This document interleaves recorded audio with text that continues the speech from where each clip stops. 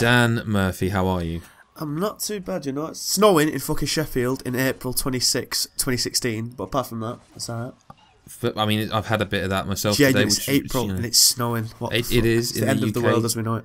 It is. The end of the world is a good segue because a developer who's made games that have sort of ties to the kind of underworld, the end of the world, death, kind of... Yeah, Drinkbox Studios is what I'm getting at.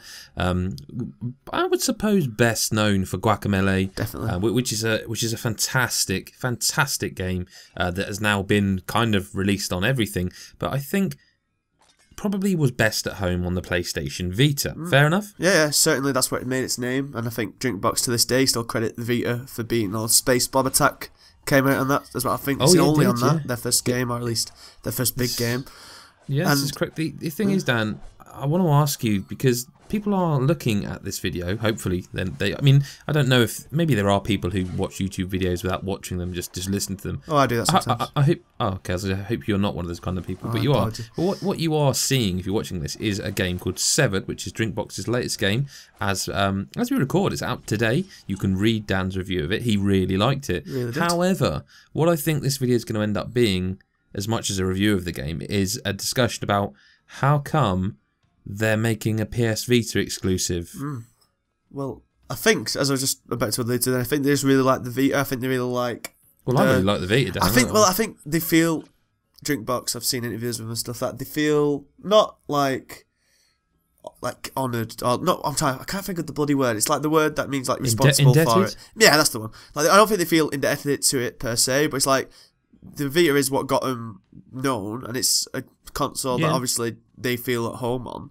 And so yeah, they've released Severed, which I imagine will probably come to iPads at some point, but at the minute it can only be on the Vita. I want to stop you there because that is something that I want to talk about, because I can understand making a Vita exclusive because the Vita is a great I don't actually know where mine is, but I do like it a lot when I know where it is. Yep. The problem is with games like Guacamelee, that game is a traditional video game. Yep. It could be on any system and ended up on every system, like with the Super Turbo Hyper Championship, whatever it was called. No, that was spot on, well done.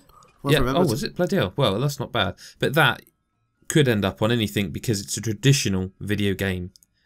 People watching this now are probably noticing this is not a traditional video game. This is a game that requires the touchscreen of the Vita, correct? Yeah, it is. Explain to us how it works. Well, basically, as I wrote in my review, pretty much word for word, the simplest way, the easiest way to get it into your head of what this is and how it works is like it's Fruit Ninja.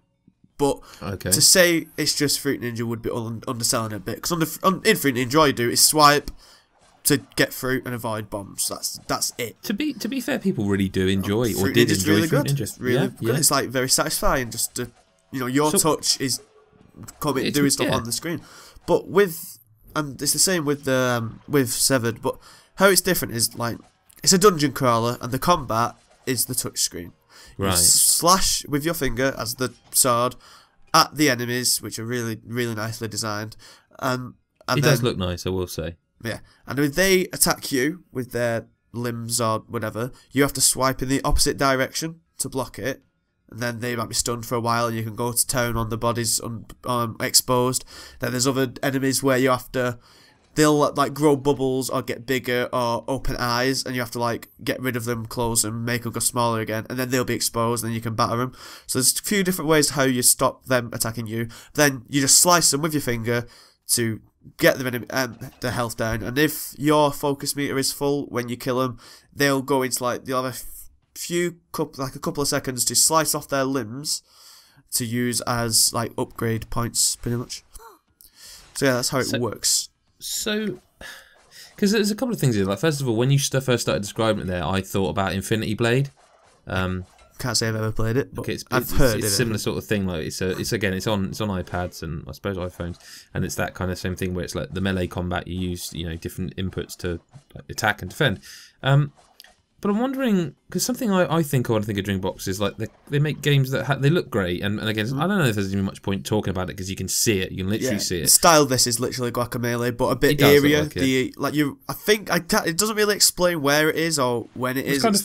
It's first person and it's 3D, isn't it? So the unambiguous, it's the world's very unambiguous. It's interesting Right. thing to go into. It's what drives you on a bit story-wise, because I think story falls a little bit flat for me, but the world itself is really eerie, because it's like, I don't know if it's the underworld or just a place that's been run over by monsters and been deserted. It could just be their art style. They have quite got a distinctive art style, the way they make games. Yeah, it's just like the place is just very desolate, very creepy. There's all the monsters are really weird and cool, but like creepy. And then there's like the place is meant to be like deserted, but then there'll be a two-headed bird with only a mouth for a face that'll come and talk to you. There's like this old woman scurrying around called the Wanderer. There are characters that talk. Then it's not just. It's not voice acted. It's just text. But yeah, there is a couple who talk. Yeah. Is it funny at all? And I ask that because I think of Guacamelee, and I think of. I mean, the whole thing of Guacamelee, the whole concept is funny, but also like, I think of missions like where you have to pick up the chickens and throw them into the and stuff. Is it? Does it have that kind of, I would call that sort of signature Drinkbox sense of humour? I think the two-headed bird is quite a funny character and says some funny things, but mostly no. That's a thing I did mention in that movie. The atmosphere is very different here. Like I said, this world's very eerie, very like quiet and creepy and like mysterious. Whereas in Guacamelee, it was a lived-in world, wasn't it? It was a town, it was a mariachi-filled happy land. This is very different. It's the same art style, still beautiful, but the tone's very different. So generally speaking, then, like you really liked it. You liked it. You like Severed. Yeah, definitely. I gave it an 8 in my review because I just found the game. I think it took me about 10 or 11 hours, and I was like, I 100% completed it, even though the fucking trophy didn't pop. Calm. Oh dear. Yeah, don't talk to me. But I 100% completed it, and that took me about 11 hours, I'd say. So, and a lot of that time. It's substantial. Yeah, but a lot of that time it's the Guacamelee thing where the same thing as Guacamelee, where you're going backtracking to find hidden areas and stuff. So a lot of that's not with combat, but I found because of that the combat to me, because it is a gimmicky kind of concept, it never got boring to me. I just didn't. I felt they kept either giving me the upgrades just make you more powerful and that, a bit super fearless really. But like they give you, there's an eye upgrade which freezes enemies, and then there's a jaw upgrade which can steal their buffs. And then enemies themselves are either getting like more armor, or just getting more powerful. And there's different enemies getting introduced till right near the end. And I just thought, because I was changing enough, and because the enemies were changing enough, it just kept me entertained all the way through. Like the outline of every fight is pretty much the same. Well, it is the same. You go in, you go into an encounter. There's up to 7 enemies at once, but that was only one time. Usually 3 or 4. Then you have to like rotate the camera to face them. Right. And because they'll do attacks differently, you have to make sure you're facing the enemy that's attacking you at the right time, or you'll get damage. And that's like that's where the challenge comes in. You've got to time you got to think who to attack when, which enemy do I leave till later because it's more powerful but won't attack me straight away unless provoked, or get rid of the ones that attack quick but not a lot. So you've got to like work out which ones you want to kill beforehand, and you've got to like make sure they don't hit you. But yeah, so that's the outline of the fight. But the colouring in iOS phone was different enough to keep me entertained until the end. Even though some might find it gets boring quickly, but it never did to me. I mean, it sounds good, but I'm a bit worried because, like, it's weird. Like, if you have a Vita, then like no one's making exclusives for it, so it's kind of a no-brainer.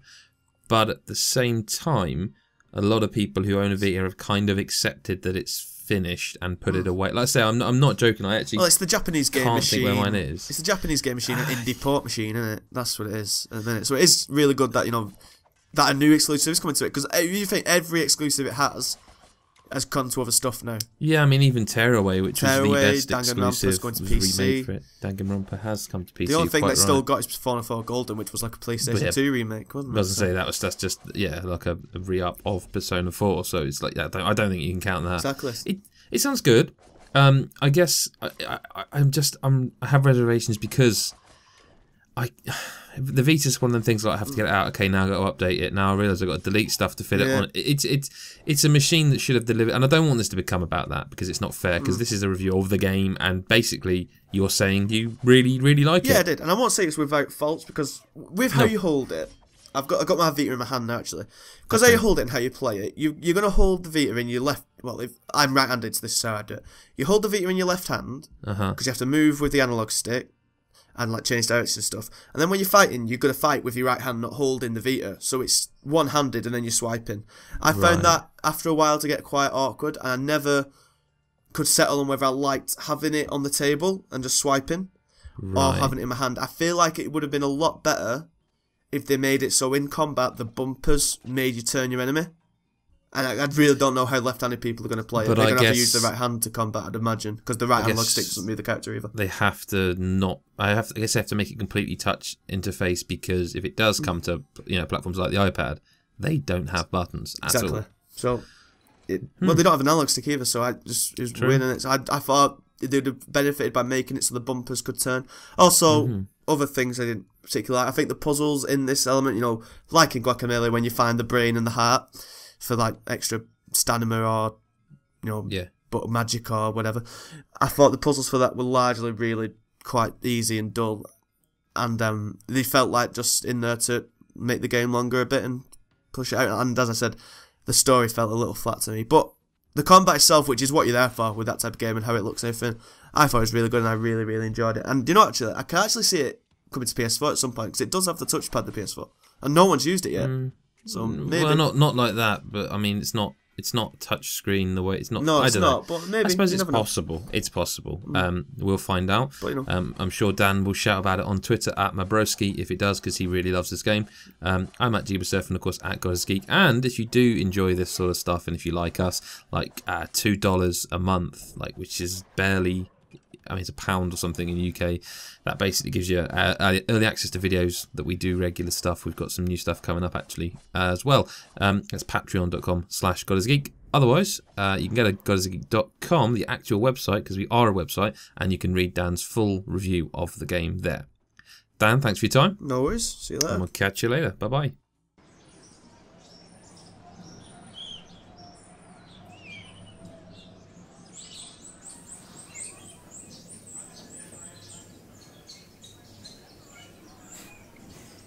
Should have backed the Goddess Geek Patreon.